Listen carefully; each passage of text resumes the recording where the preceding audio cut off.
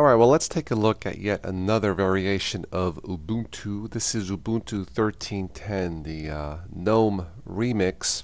Some of you, actually probably a lot of you, didn't like the transformation from Gnome 2, which you see here, to Gnome 3 or the Gnome Shell desktop.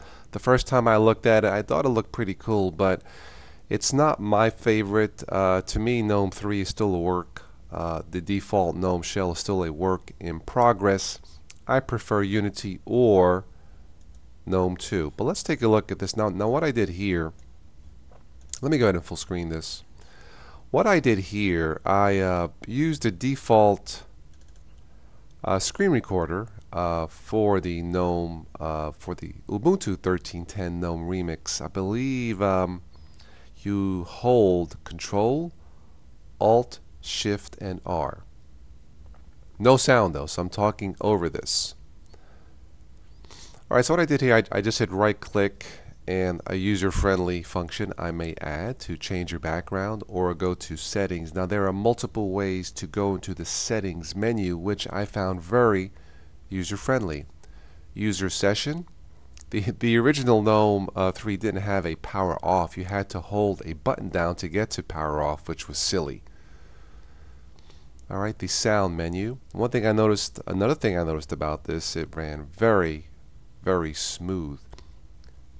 This does require a gig of RAM. Alright, time and date. You do have the choice of 24-hour or AM, PM.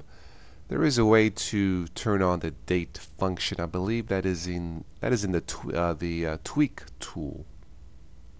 Alright, the hot corner to the left, as you see there, or you can just click Activities button. There are shortcuts to the left, as you saw there.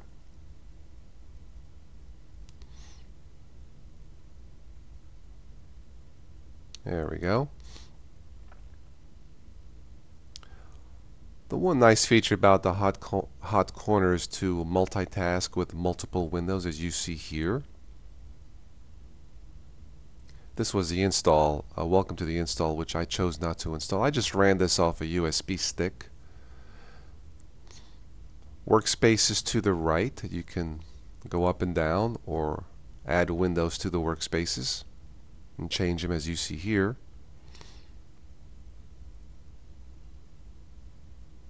Of course, Firefox is installed by default. By the way, this will not play audio and video by default. You need to install the multimedia codecs.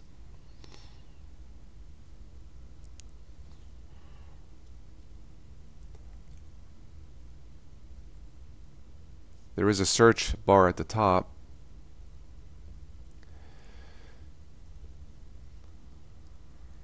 Pretty straightforward here.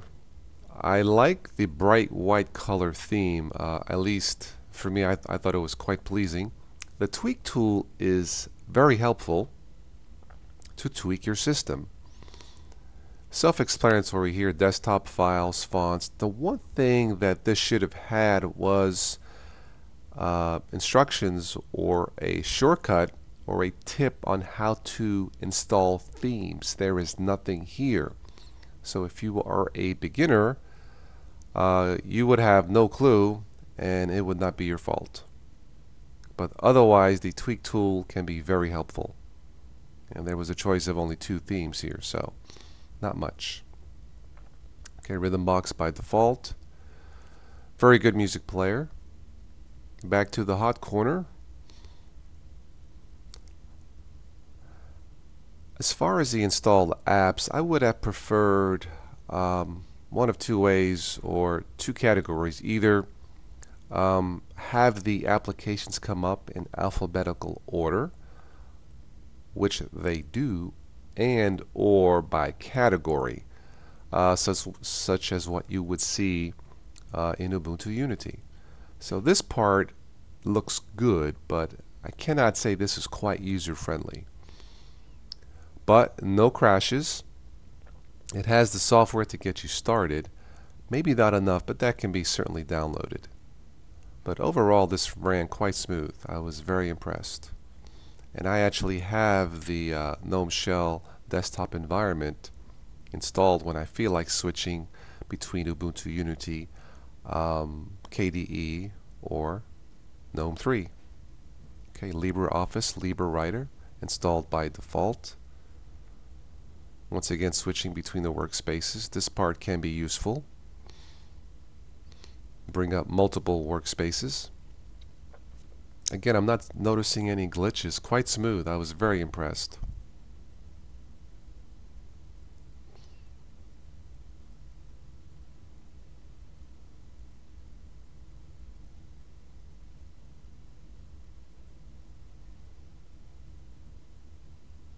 And as you can see, moving the windows back and forth, no glitches.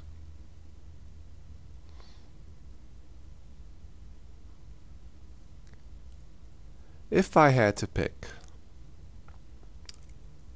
something for a beginner between this and Unity, Ubuntu Unity, probably Unity I think might be more user-friendly, more intuitive. This would not be difficult to learn. Here you have the file manager and settings. This would not be difficult to learn, but I personally stuck with Unity, so I will recommend that you try Unity and this, but probably keep Unity if you are a beginner to Linux. Well, that's it. This was my quick look at Ubuntu 13.10 Remixed GNOME version. Quite smooth, quite stable in the brief time that I tested it. I use this type of desktop environment, as I stated, somewhat infrequently, just to boot into something different. Is this better than Ubuntu Unity? I don't know. This is still a work in progress. There still needs to be some tweaking to make this more user-friendly. As I stated, a nice little tip shortcut on how to download and install themes would have been quite helpful. Besides that, let me know what you guys think about this. Very smooth.